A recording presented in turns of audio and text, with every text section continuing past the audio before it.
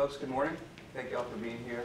Fourth annual Texas Tribune Festival. This is the first track in the, the first panel in the immigration track. And maybe a while back, immigration and border security might have been two different topics, but it seems like you can't talk about one without talking about the other as well. So these will overlap in both of those. But the focus today is going to be obviously on border security. A couple housekeeping items before we get going. If you don't mind turning your phones on silent. If you guys feel free to tweet. We ask that you use the Tribune Fest hashtag, and there's also specific hashtags for every track. So this one is TTF Immigration. We're going to do a quick 40-minute discussion that I'll moderate, and I'll have the gentleman engage in what I'm sure will be a lively discussion. And then the last 20 minutes, we'll do a Q&A. We'll have we have the microphone set up. We all just kind of line up, and then we'll go in order. We do ask that you ask a question. And try to avoid making a speech or a statement, just in the interest of time, so we're fair and we get everybody that wants to ask a question able to get that out.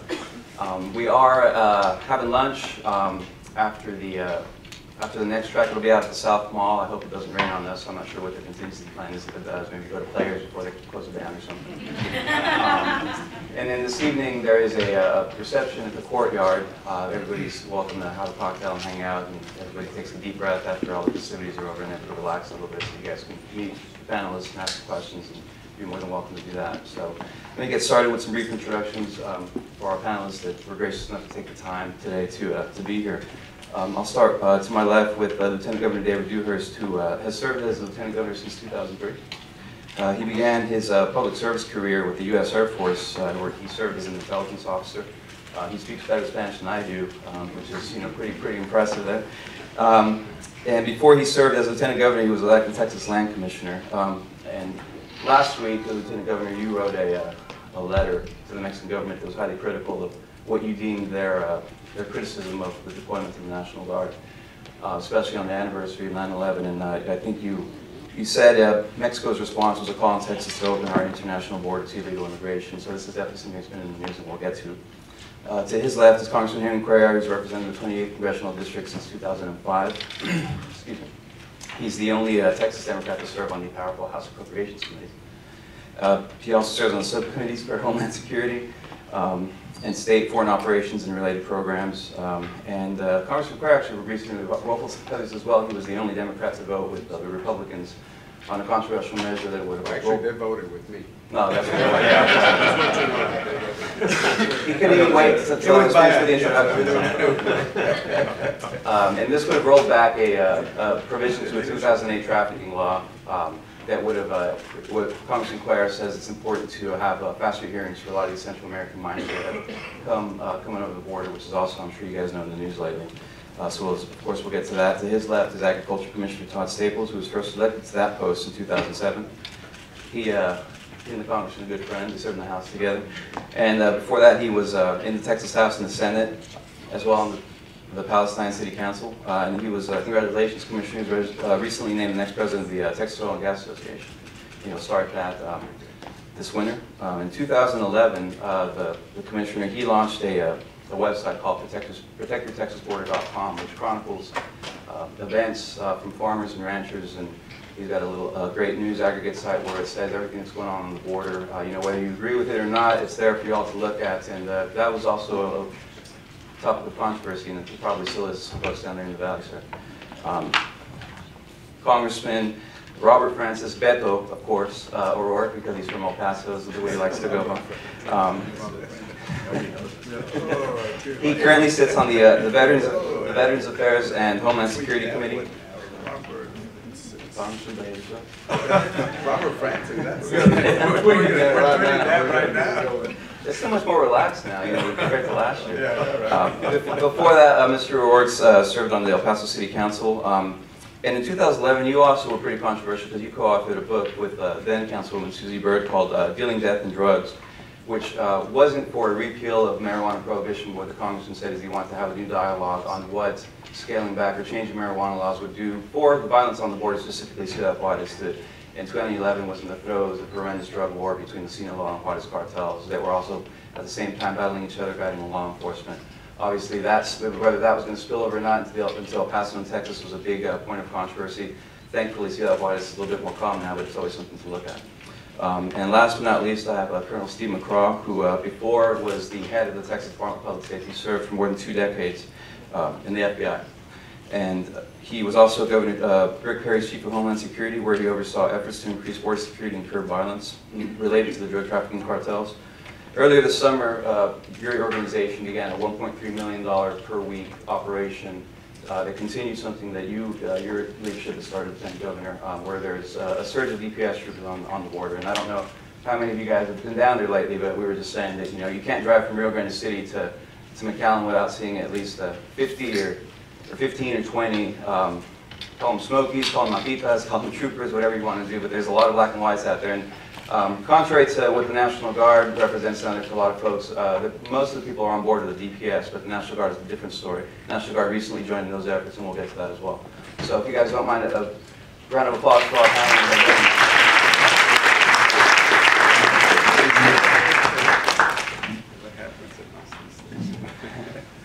Colonel, I want to start with you. Obviously, the border surge has been in the news a lot. You recently, your office recently released some statistics on how that's going. If you could give a brief recap, because I think that's something that people would like to know about, especially, Lieutenant Governor, your party is the party of fiscal responsibility, so I think people want to know what $1.3 million a week of taxpayer dollars is getting down there as it relates to what's going on, specifically in the Rio Grande Valley with DPS. Yes, sir. Week 11, we're in the week 11 right now. When we started, it was week 1 when the Speaker and Lieutenant Governor directed us to conduct this operation. Really, we're talking about a surge operation. For those in law enforcement, really it's hot spot policing, just saturation patrols, okay, in high crime areas. And the crime that we're looking at right now, obviously, is smuggling, organized smuggling. And the first week, there was in the area of operation, that's zones 1 through 13, there was 6,606 undocumented aliens that were detained, apprehended, detained. And of course, there was concern about the continued, within that population, 17% was unaccompanied children, but the other concern was the organized crime as it relates to the cartels, cartel operatives, transnational gangs, and criminal aliens. That number from 6,606 has dropped to 1,997 in week 11. It increased 20 since last week. So we've seen this precipitous drop. And the important part of this is not, the numbers, although the numbers matter, it's that the numbers dropped at a time when we saturated the area, when we increased our apprehension capability. And the point is deterrence. If we can drive down to one of the directives we're given by the state leadership and legislature is do something about the felony pursuits, the home invasions that are being experienced in the Rio Grande Valley. Also, the stash houses. When I talk about stash houses, human and drug stashes. And when I talk about human stash houses, we've got a part of the business model for the cartel is once you get over here, you may have paid your money to get here, but oh, by the way, you're not going anywhere. What is the National Guard's role specifically? Because I think there's been some question about if they have policing powers, arresting powers, immigration enforcement powers. It's been well documented that they're doing a lot of surveillance. If you could tell us exactly, I know that there are sensitivities within specific operations, but if you could just let the public know, because that's also has a hefty price tag. I think people ought to know what they're getting. Well, I can be very clear. What they're doing is a direct support of civilian authority, and when they were called up. And which means that what we've done is we've looked at, with our local and federal partners, specifically Border Patrol, and then identified, observation posts where ideally we can situate it, okay, Texas Military Guard personnel, and just by being there, they'll be able to observe in what we call interlocking field of view, so that they can look at and see, smuggling activity and report smuggling activity. They don't have the power to detain or arrest. They have the power to detect and report. When they report it, and the Department of Public Safety, that's why you see so many numbers of us down there in great concentration, and Border Patrol as well respond. And I don't want to leave local law enforcement out of the equation. They will too respond in that sense. Congressman O'Rourke, you penned an op-ed for our Trib Talk where you were critical of the deployment. There's, again, West Texas, El Paso is a different situation now, but obviously you want to speak for the entire board. So if you could elaborate on why you think this is just a bad idea. Well, first of all, I question the cause and effect relationship of deploying Guard to the border and using that to account for the drop in children and families fleeing Central America into the United States.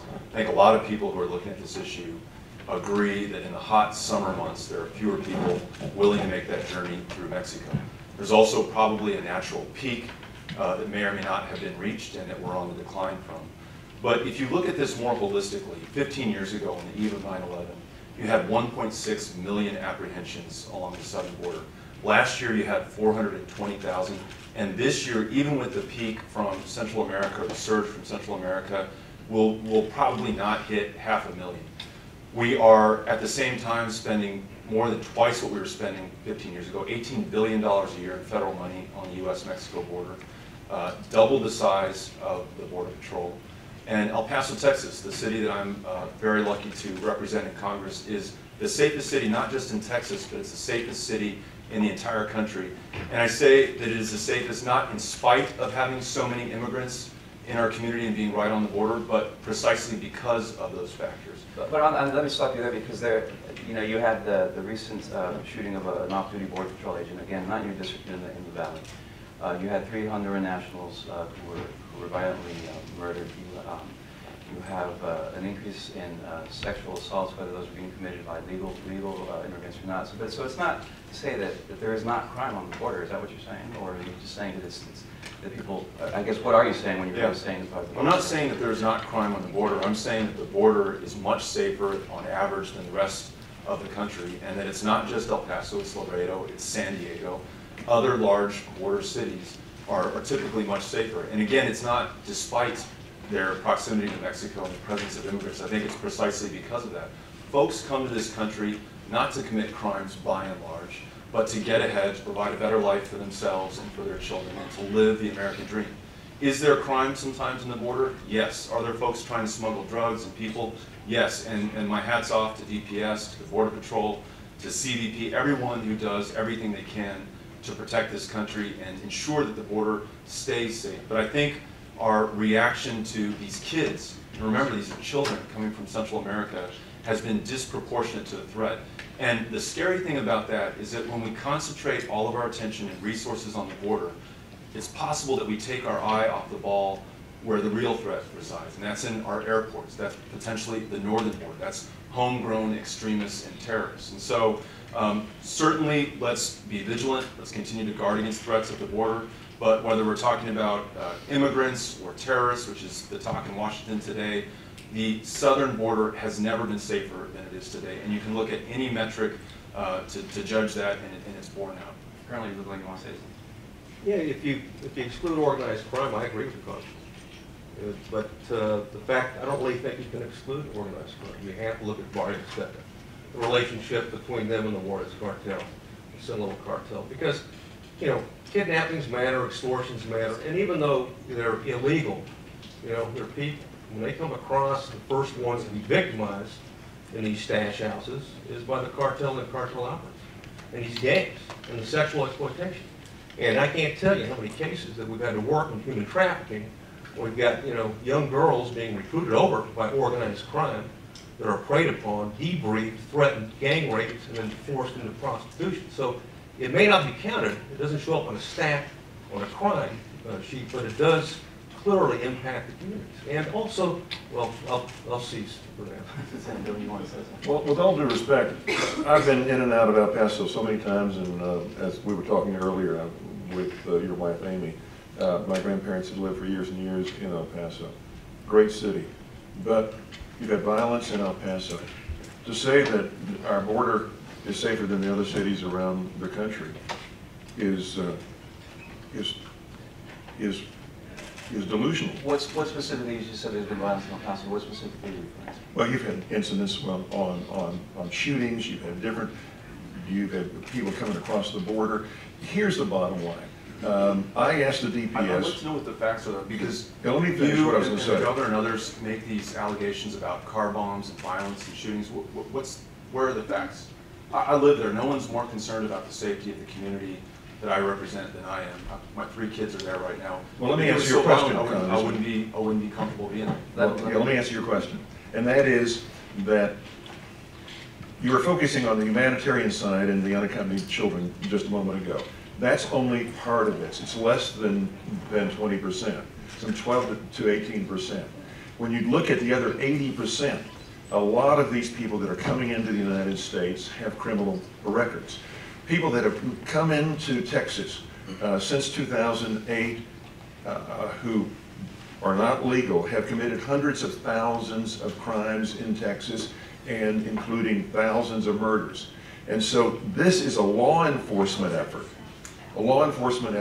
to secure the border. The federal government has failed miserably, horribly, to do their constitutional job to secure the border. And so I believe that when the federal government fails to do their constitutional job, the states have more than just a right but an obligation to do that job. And so we are trying to protect the people of Texas. That's our #1 responsibility for elected officials, to protect the safety of the people who live there. Congressman Cuellar, you serve in appropriations. You obviously are well versed in Homeland Security issues, and Congressman O'Rourke, you're on that committee as well. I want to talk really quick before we get to funding and border patrol levels and staffing about this threat, or alleged threat, so-called threat, or very real threat, whoever you ask about, ISIS or Islamic extremists using the southern border. He's getting some chuckles, obviously, here, because I think you guys will laugh it off. They're supposed to take this very seriously. So what do people at the state level, what does a West Texas sheriff know that the two members that are on the Homeland Security Committee or subcommittees don't? I'll be happy to answer that really quickly if you don't mind, Henry. So day before yesterday, we had a hearing in Homeland Security with the director of the FBI, the director of the National Counterterrorism Center, and the secretary of Homeland Security. And each of them was asked point blank, is there any threat that you know of from ISIS along our southern border with Texas that we should know about? And each of them said there is no credible intelligence or information to lead us to believe that there's any threat whatsoever from ISIS or Hezbollah or Iran or Al-Qaeda or any known terrorist organization. Furthermore, there has never been a connection to a plot, successful or otherwise, purported by terrorists here in the United States connected to the southern border. Should we remain vigilant against that? Certainly. Should we continue to guard against it? Is it a possibility? Absolutely. But let's look at the facts and only traffic and deal in the facts. These claims that the border is violent, these claims that people are coming here to get us, it's bad for the border, it's bad in terms of wasting resources, and it takes our eye off the ball where the real threats are. And last, let me say this, very hard to attract capital, investment, and talent to communities like El Paso and Laredo when the public headline is Governor Perry says car bombs are going off in the city of El Paso, ISIS on the border. Those things just are not true. And the car bomb thing, and the governor, I think he realized he made a mistake, and that was 3 years ago, and it's still being brought up in the news. I guess that either, I don't think people say you could be beating the dead horse with that. So, I mean, I think, or that it's very real that's going on. But Commissioner, I want to, you get the perspective that's a little bit north of the border. Sure. And you do with farmers and ranchers, and then Congressman, if you wanted to follow up with what the Congressman said as far as, because I just want to follow up with you, Congressman, because the Middle Eastern extremists, that's not a new issue that just came out. You remember former Sheriff Rick Flores and former Sheriff in Zapata County, Sigui Gonzalez, that said they found Al-Qaeda patches or something like that. I mean, did you take it seriously then? Do you take it seriously now?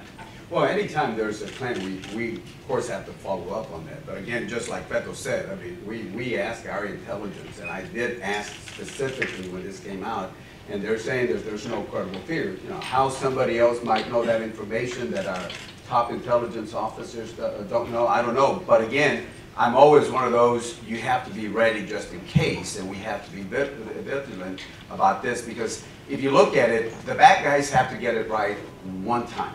That's all they have to do, just get it right one time. We have to get it right every single time as we do that on the border. But let me just talk about the border and border security. This is why I break up border security. First, what's the border? The border is a region that has millions of people on both sides. It's hubs of activity where every day there's $1.3 billion of trade between the U.S. and Mexico, $500 billion last year. The movement of trucks, Laredo, largest port around, I think it's after LA, New York. Laredo's third in the country. We get 12,000 trailers a day. It's been since from January to July, I think $150 billion of two-way trade in the Laredo Customs District. And El Paso's second. Yeah, it's huge. So first of all, you got to look at what the border is. It's a highly, it's a place where there's a lot of activity. It creates a lot of activity from both sides.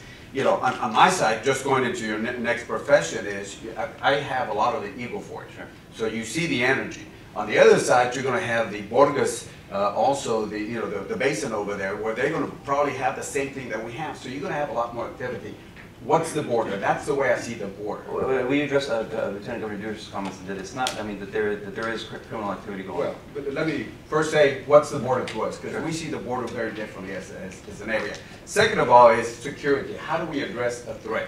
Well, first of all, anytime there's a threat, you got to identify the threat, and there's organized crime, there could be terrorist crime, there could be other type of threats. So first you identify the threat, then you decide what's the appropriate measure to address that. Now, if you think that if you put a wall, a border patrol, a National Guard, and that solves the whole issue, it doesn't.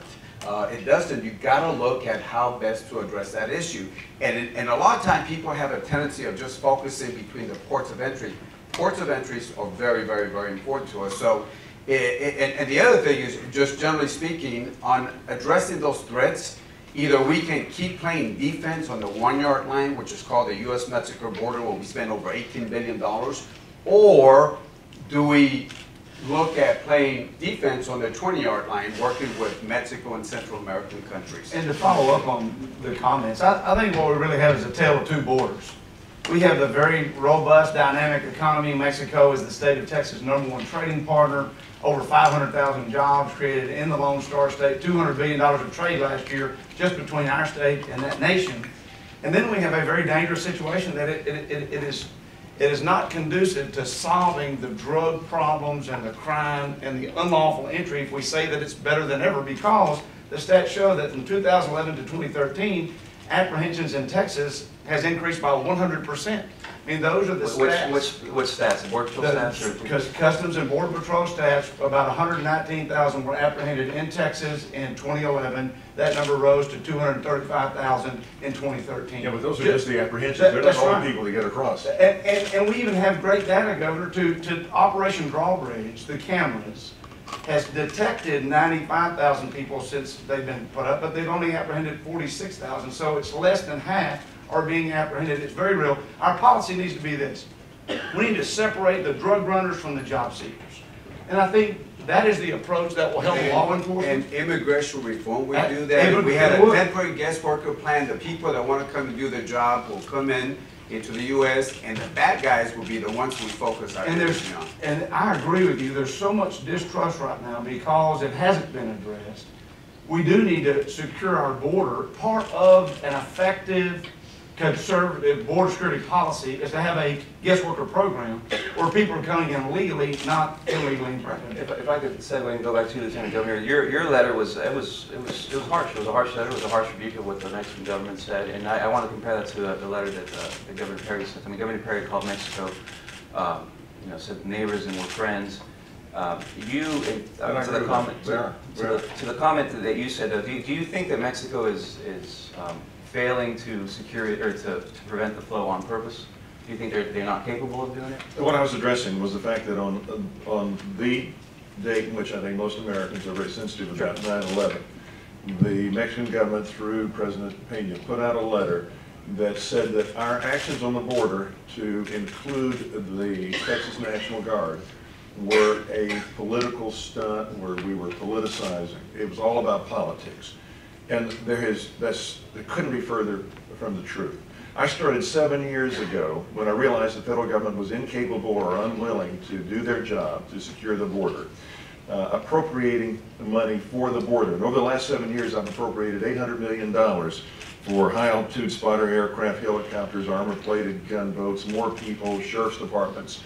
And that's given the strength to an excellent, we're very lucky to have Colonel McCraw as our director. That's given him the ability to run a surge, and at least on the Rio Grande Valley, and to drop people crossing the border. We're not militarizing. Mexico militarized for years its border with Guatemala by putting the Mexican army. As the colonel just got through explaining, this is a force multiplier. National Guard, just to see and report. Congressman, you're shaking your head, and real quick I wanted to ask anyhow, in Chihuahua a few years back, and in Tamaulipas currently, Mexico does have an army presence. What is the difference between when they send the military to their border and when we send I've been stopped by Mexican military in interior Mexico They're using their military every day. I have too. It's We're the United States. We have a wonderful 225-year history of not deploying the Army within this country. And when we deploy the Army within this country and ask them to do police work instead of military work, we get really bad results. We know the story of Ezekiel Hernandez, who was shot by a Marine when we deployed the Marines to the border in the Clinton administration. The Border Patrol, I think we'll all agree, do a great job. The men and women who serve in that capacity have perhaps the toughest role in federal government. Tough conditions, uncertain circumstances. They may meet drug runners, they may meet immigrants who are coming here to find a better life. And they do a great job. We don't need the National Guard. But we know that both Presidents Obama and Bush have deployed the National Guard. And Congressman, if you would help Texans to get parity with the number of Border Patrol agents per border mile as New Mexico, Arizona, and California does, I'd be right there with you. Let's send the National Guard back home, but let's get the same strength level as our other states have. You know, I agree with you. Our friend Chairman Mike McCraw, Chairman of the Homeland Security Committee, wrote a bill called the Border Security Results Act, of which I'm a co-sponsor. That would make sure that we use existing assets and deploy them based on risk where they're needed without necessarily having to spend billions of dollars more to protect the border. I think we all would like to consider ourselves fiscal conservatives. If we're spending $18 billion a year, almost 3 times actually what we were spending 15 years ago, you would think that we would want to deploy those assets and spend that money as wisely as possible. We don't want to throw money at the problem. We want to deploy current assets where they're needed, where the risk is. And so I agree with you on that point. Let's spread them out better. When I was in Laredo, there was National Guard there, and nobody really seemed to be quite upset about that because it was an initiative at the national level from a Democratic president. Is it purely politics here, or what is the difference between a National Guard? My position is just a little different. My position is that once they make that decision to bring the National Guard down there, I'm going to support those men and women to do their job. Understanding that the men and women down there in the National Guard cannot enforce the immigration law. They can't do it. So all they do is they're there to support. Now, did I personally think that the National Guard was needed at this particular time? My answer was no. But once that decision was made, then let's go ahead. Because even Border Patrol said it was not a law enforcement issue. Because if you saw the kids, they were turning themselves in. In Mission, Texas, there was one time where 281 kids and families just went in and said, aquí estamos, here we are. So, I would have used the resources, but once... Well, Surge, it didn't focus on the kids, it focused on the law enforcement side. Yeah. The 80%. Right. But again, the focus is, once DPS went down there, I'm going to support them. Once the National Guard went down there, I'm going to support them. The National Guard, I think that could have waited a while, but still, nevertheless, I'll support them once they go down there. But you're right, they've been there for years, and I've always told people they've been here for a lot of years under these and ours, but understanding that they're not going to be there at the border enforcing immigration reform. Colonel, if I can go back to you, when the border surge was announced recently, DPS was very specific to send out, I think it was a separate statement, saying that they're not going to do roadblocks because that raised concern about immigration checks, and they're not going to do any immigration enforcement. What exactly is the state police's role when it comes across somebody that is an undocumented immigrant, they think is an undocumented immigrant, and how can you, I guess, try to calm some nerves that this might be quote-unquote racial profiling when there's a surge of law enforcement down there? Yeah, well, if they saw the makeup of our patrol force down there, they wouldn't call it racial profiling to begin with, but recognize that, first and foremost, their job is to support state law, period. If they have reasonable suspicion that a federal crime is being engaged, let's say a bailout situation, they report it to Border Patrol. The Border Patrol addresses it. There's no state immigration statute. We don't work immigration. We don't have 287G, don't want 287G. We don't want to do enforcement. 287G is where there's the training component where state-based enforcement or law enforcement can do immigration? Exactly. Deputize state troopers or deputies to do the paperwork as it relates to ICE, Immigration Customs Enforcement for removal. We don't want that. We've got enough to do. We want to stay on the highways and roadways, number one. Number two is that, the one that called for the regulatory checkpoints is none other than myself. So I'm the one that made that call on that. The point was that, hey, this is a very cost-effective and efficient way to do compliance issues as it relates to the driver's license compliance and also insurance compliance. And bottom line is, though, it detracted from our security operations because it appeared that we were you know, operating these all the time, even though they're consistent with the Supreme Court rulings on this. So, you know, I made a commitment to Senator Hinojosa, who called, and if the senator says he didn't like it, he thinks it was detracting, then I shut it down. And we will not be doing those unless the state legislature says we want the Department of Public Safety to do these regulatory checkpoints under these certain guidelines. What do the next few months have if the numbers keep dropping and the statistics? I mean, it seems this was a hot news item. You know, a lot of journalists I saw were in the valley for 6 weeks. You know, some of them didn't leave. It seemed to have subsided. Congressman, you made the mention that it could be because of weather, because of other factors. So how long is DPS going to be down then? Well, we just implement policy. However long the legislature tells it to be down. Yes, because you wanted a continuous search, correct? Guys, we're overlooking the basic problem. Your surge is basically focused on one sector, the Rio Grande Valley sector. Am I not correct? All right, that's up, what, 120 miles? Yes, sir. 120 miles out of a 1,200-mile border. We're focusing on 10% of the border. It has 56% of the problem right now. Sure. True. For the nation, not just for Texas, for the nation. But until and unless we're able to address the whole border, all but 1,200 miles, I don't think most Texans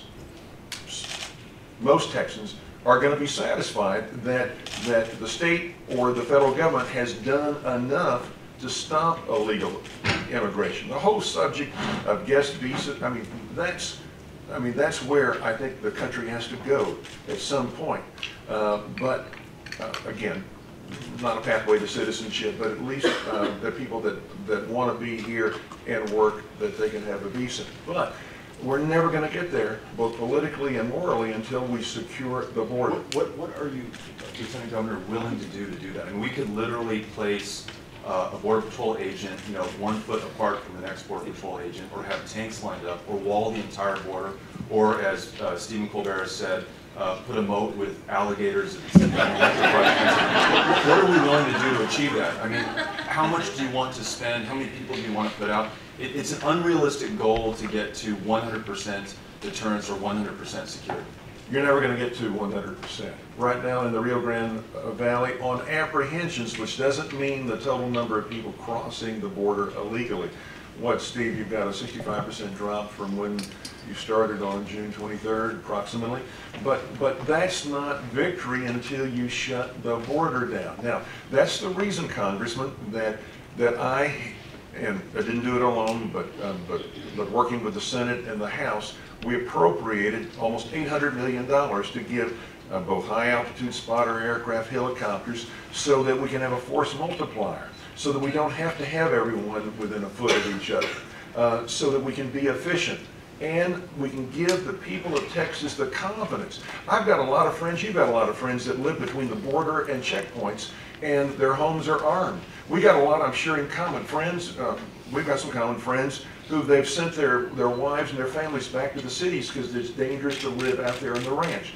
We need to secure the border. Congressman, the boots on the ground, the appropriations, Congressman O'Rourke, I mean, I'm sure you've heard people in El Paso say, I see a Border Patrol and they're sitting in the car and they're staring at a computer screen. Beyond that, they're staring at a fence. They're not doing anything. But in the Valley, I've also heard people say, we need more. So how many more Border Patrol agents are coming to Texas if you can give us an amount, and what's the appropriation on that? Because it seems to be like a lot of blame is being sent up to D.C. to where y'all are, saying, hey, Arizona, California, New Mexico has this many per mile, but Texas is Yeah, I personally have had a disagreement with both administrations on this issue, is because if you look at what numbers of Border Patrol should have as per apprehensions, there are some areas that have very, very, very low apprehensions, but a lot of Border Patrol, and I think some of those should be shifted around.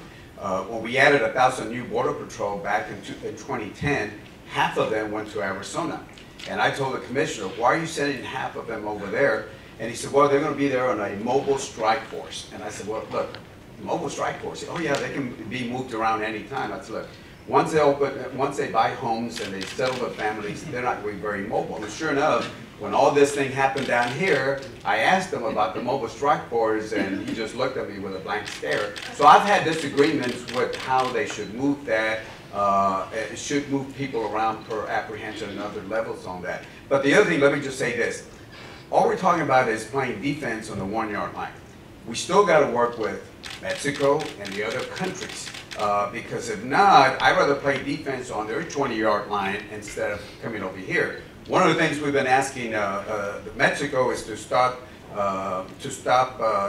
really focusing on the Guatemala border, their southern border over there. Have they done that? They're starting to do that. I've been there, and when I was there in one of the bridges, you literally had people in rafts and tubes just going up there, no control at all. And if it's open down there, then all we're going to do is play defense on the 1-yard line called the U.S.-Mexico border. Commissioner, you want to say something? I agree with working in those countries. I think the reason that the apprehensions are low is directly attributable to the buildup in that area. It sends a signal, the strong message, we will not tolerate unlawful entry. The reason why it's so bad today as compared to a decade ago is the warring drug cartels. And so we need a unified front, first of all, and I think the way that we measure the metrics, the big question of what is a secure border, is to put the resources that are necessary for border security. As a part of that, modernize our guest worker program and create a Southwest Border Security Commission, because there's no one-time we've arrived element made up of bipartisan members of the House and Senate that are appointed, and to make them have a report to Congress and the President before you guys vote on Homeland Security's appropriations every year. Make certain that it's from people from the border that here on the ground that we work with every day that are telling us these stories. And then I think we can get to that point to where we need to be. And what I said on Univision the other night was that if we can get Congress, both Republicans and Democrats, to work together, and we can start working with our friend, our partner, the country of Mexico, we can solve this. My heart goes out to Mexico and everything they've done. I mean, they've lost 40,000 people have been killed because of the narcotraficante, and the drugs in northern Mexico. So they've been fighting this war, but we need to come together and start, just like you said, playing maybe not on the 20, but on the 50-yard line, shut things down in Guatemala, stop them from coming here. Congressman O'Rourke, you mentioned H.R. 1417, I think it was at the McCraw bill, and that was legislation that was authored by a conservative Republican, the chairman of the House Homeland Security. It got bipartisan support from the committee. A lot of Democrats supported it. Why is it just, what's next for Washington? Is this going to be continued gridlock in your eyes, you think? That bill, despite passing out of committee unanimously with full bipartisan support, has stalled because in everyone's mind, as you said at the outset, border security is tied to immigration. And because immigration is not moving forward, this component of what the country sees as immigration is not moving forward. Let me say one quick thing on your last question. In El Paso last year, the average agent made 4 apprehensions during the entire year. To the point that the commissioner's making and the congressman's making, we can better deploy current assets, which the McCall bill, I think, would give us some force to do. And to the fear that you speak of, Lieutenant Governor, I see it in Washington, D.C. Hey, Beto, do you have to wear a bulletproof vest when you walk around the streets of El Paso? Or do you have a security detail? When we say things that aren't true about murderous immigrants, about bullets flying and bombs going off and the border being unsafe, I can't tell you how much it hurts this state, the community I represent, the people that I care for. It makes it very difficult for us to get ahead. And when El Paso gets ahead, when Laredo gets ahead, when RGV gets ahead, the state gets ahead. Because as you said, Mexico is Texas's #1 trading partner. Jobs are connected to that, opportunities connected to that. And when we operate out of fear and create additional anxiety, it makes it very hard for us to capitalize on that. So we must only traffic and work in the truth with facts. And I think you're misrepresenting what is being said. I think El Paso is a safe city. I've been there many times. I think El Paso, I'll say it again, El Paso is a safe city from what I see. But the whole border is not safe. It is a fact that hundreds of thousands of crimes have been committed by people that have come into Texas from our southern border over the years, including a lot of murders. Those are facts. Colonel, can you back up that, because I saw the statistics that came out, and from what I understand, those were charges, and I asked Mr. Vineyard in the communications department whether those were charges or convictions, and those have been charges just at that time. So how many of those charges actually were convictions? Do we have a number on that? I don't have the exact number on those convictions, but Those were simply what it was. Okay. Charges. Okay. Charges. Yeah, We know crimes are occurring, and that 70+% approximately of the border is out or in unincorporated areas. But everybody just blames the immigrants. Every time there's a problem, it's always the immigrants themselves. I mean, you know, we've had people across the borders, and I'll use the line that I think I used last time here. We've had people moving across borders. You know, we got to have some sort of sensible, comprehensive immigration reform on that. You know, there's a story about this person that was in charge of the border, and he saw 5 families that came in, and they started taking over some of the lands, and this person said, you know, we got to do something about those families. We got to kick them out. So he wrote a letter to the central authorities. The only thing is that was written in 1830 in Espanol by a Mexican officer when 5 families crossed the Red River into Texas, taking over the part that used to be Mexico itself. So we've had these issues about people crossing over, but we just can't demonize the folks. You know, in Laredo, the murder rate a couple years ago was 3 murders per 100,000. In Washington, D.C., where we work, it's 15 murders per 100,000. So, I mean, anytime you start attacking a community, it's hard to get doctors. One of the reasons we couldn't get some of the doctors at the VA clinic in Laredo, because they were afraid to come down here. One of the reasons we can't, and this is a true story, we couldn't even get some of the military folks from San Antonio to stay at La Posada because they said, quote, it was too dangerous. And I called and said, what the heck are y'all doing saying that the border is too dangerous, La Posada? I said, first of all, you're military. Second of all, you're on the U.S. side, and how can you say La Posada is too dangerous? So, look, you know, do we have to watch out for threats? Heck yes. You know, we always have to watch out for threats. But we just can't demonize things to a point. Folks, real quick, if you guys want to start lining up for questions, I think we're about to segue into that. All right, but let me just quickly, very quickly, Last so, one, yes, sir. Henry, you know me very well. All right. I'm not talking, we're talking about securing the border from a law enforcement point of view.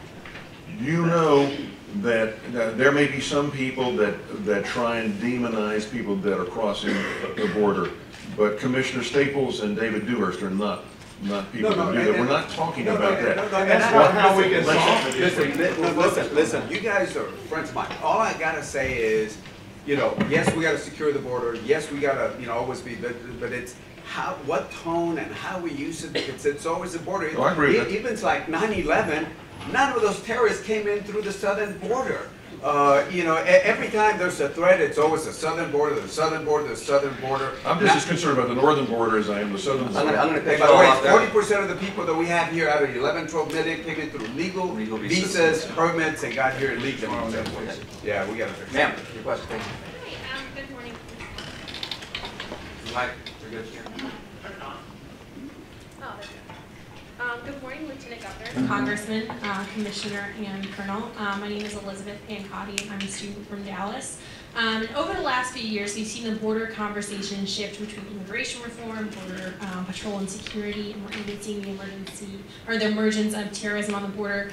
So in your opinions, why have these shifts occurred, and do you believe that it's possible to solve all 3 of these problems if they're a problem with one clear, comprehensive solution, or is it necessary for us to make these separate discussions and issues, thus leading to disjointed solutions?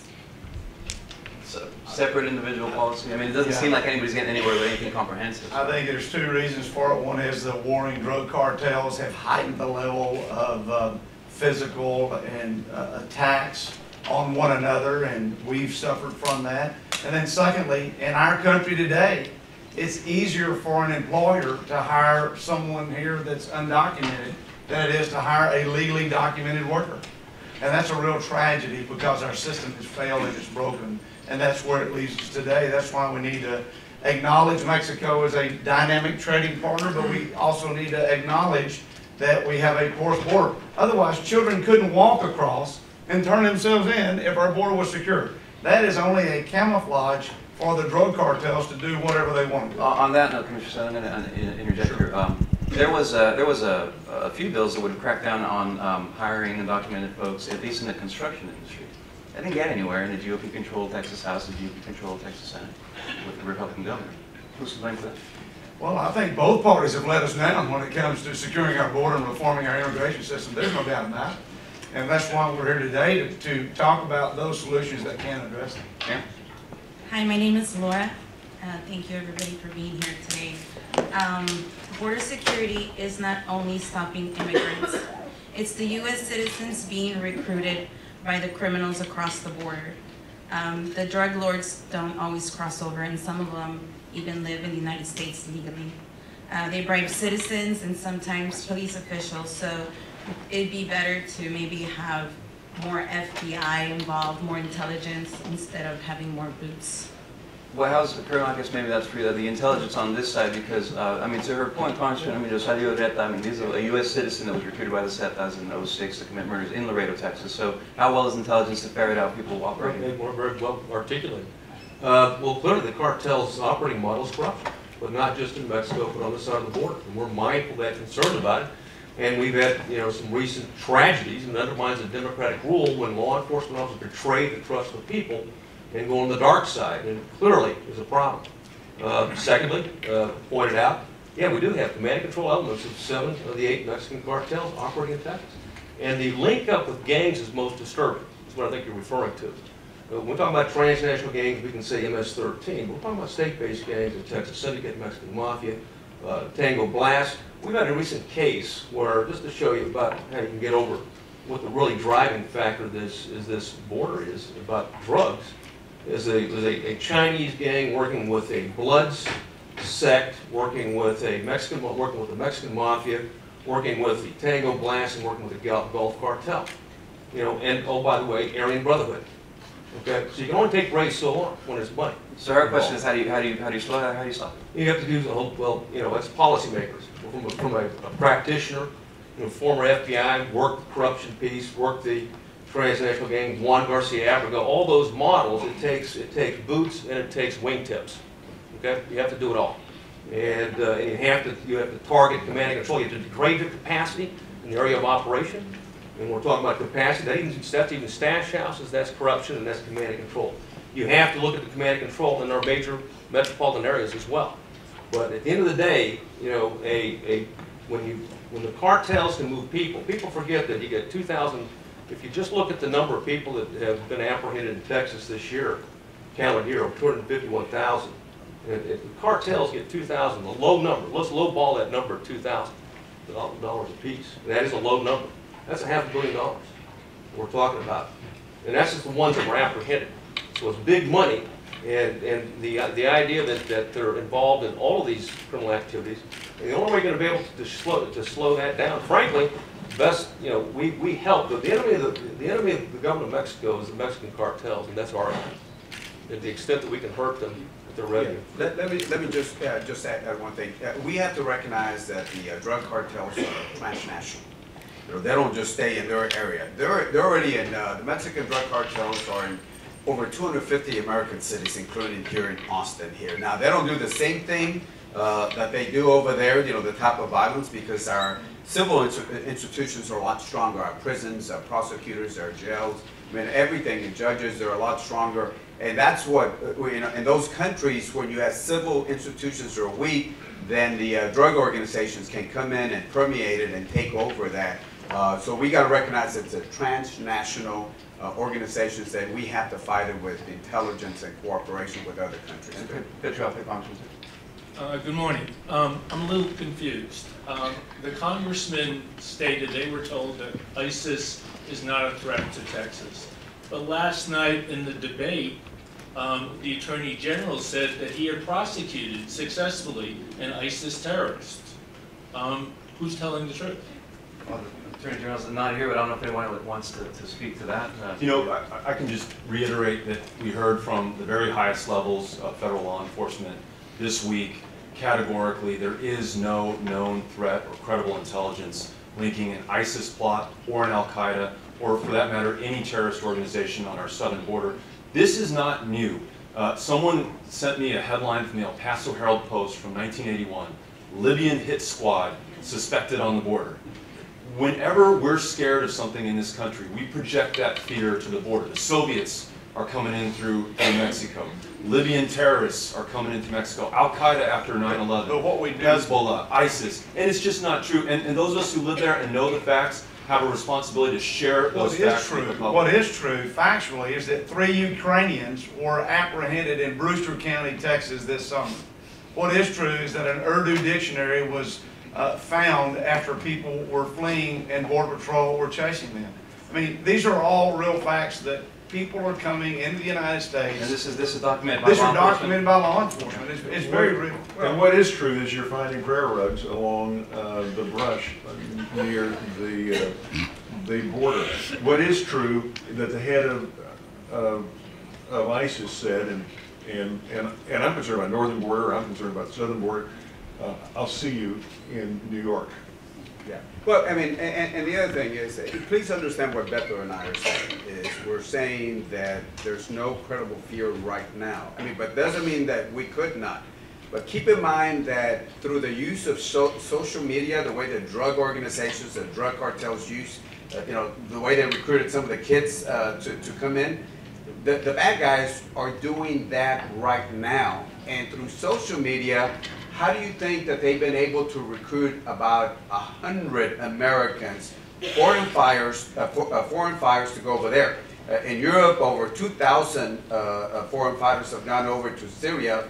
So I mean, yeah, the threat can come in from outside, but it could be somebody who's disillusioned and wants to belong to something, and they might think ISIS might be the group that they might belong to. Sir? My name is Humberto Vela. I ranch in Zapata County, and I have a two-part question. One is, what are the pursuit protocols for the DPS agents that are down in the valley? And also, what are the mechanisms for repairs to private property and damages that might occur during those pursuits? The pursuit policy is simple, is that if it's a felony, if someone runs, it's a felony, and we will attempt to apprehend them. However, if at any time it's a risk, if there's a great risk to the public, that trooper is obligated to shut it down. There's a point where, you know, we'll chase them so far, but we will not, you know, have a policy where we turn, you know, where we will disregard it, but there's a point where you can endanger the public. And we've got an obligation to look at, and you have to look at the totality of the circumstances, and every situation is different. In the second part, are there any mechanisms in place for reimbursement? Not that I'm aware of. Is that something that you think should be in?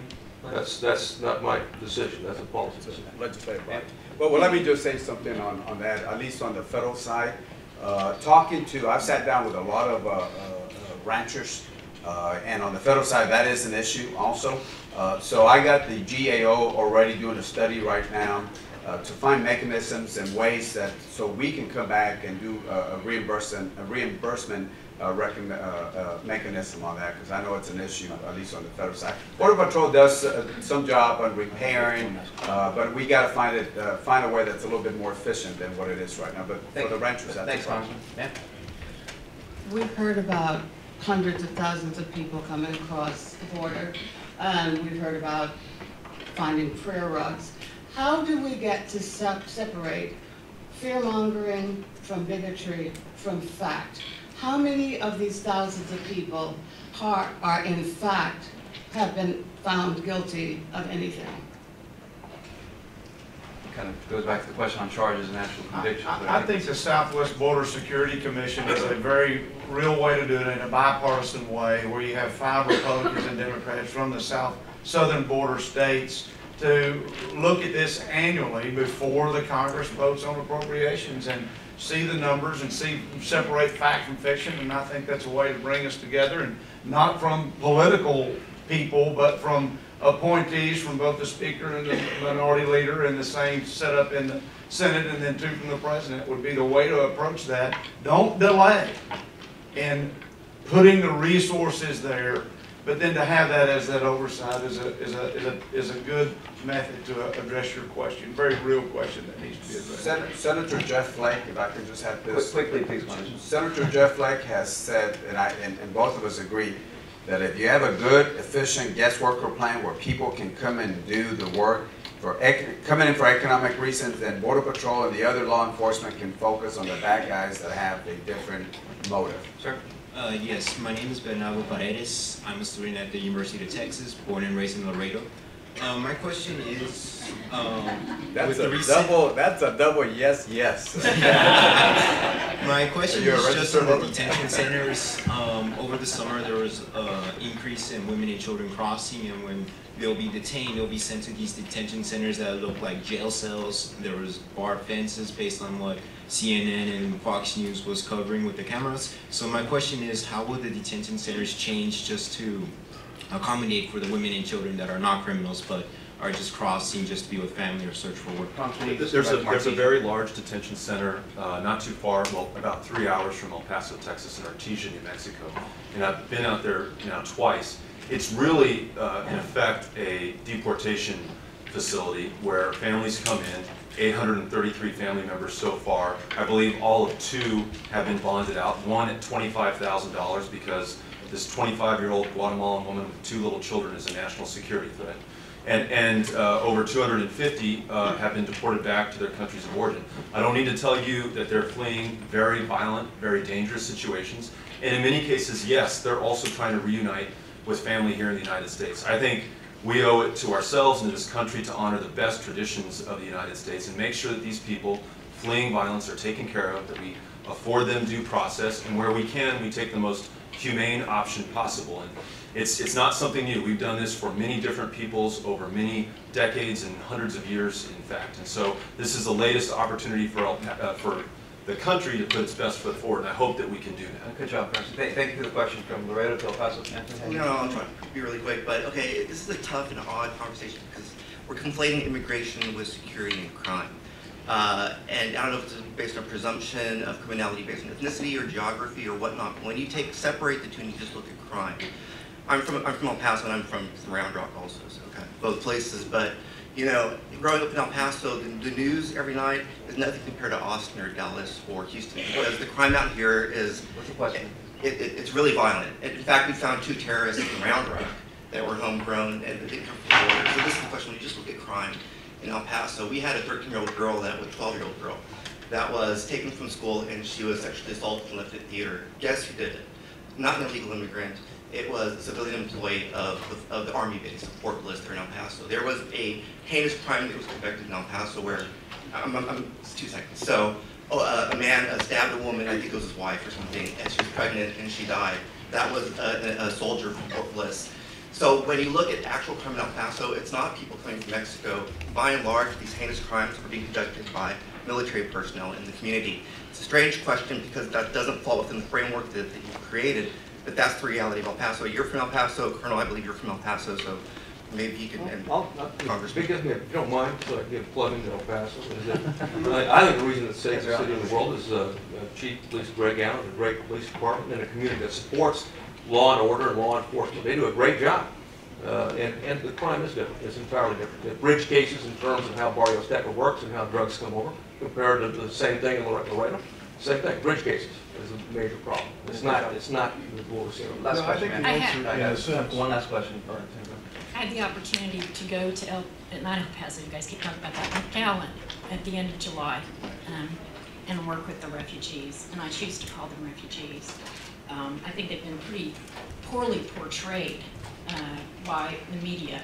There are a lot of desperate people trying to flee bad circumstances, but my question really is, because we have such a polarized nation, what are the representatives of the state of Texas doing to let Homeland Security and every other representative and senator from every other state in the union understand that we will never be able to build a wall along the entire edge of Texas that will keep people in or out?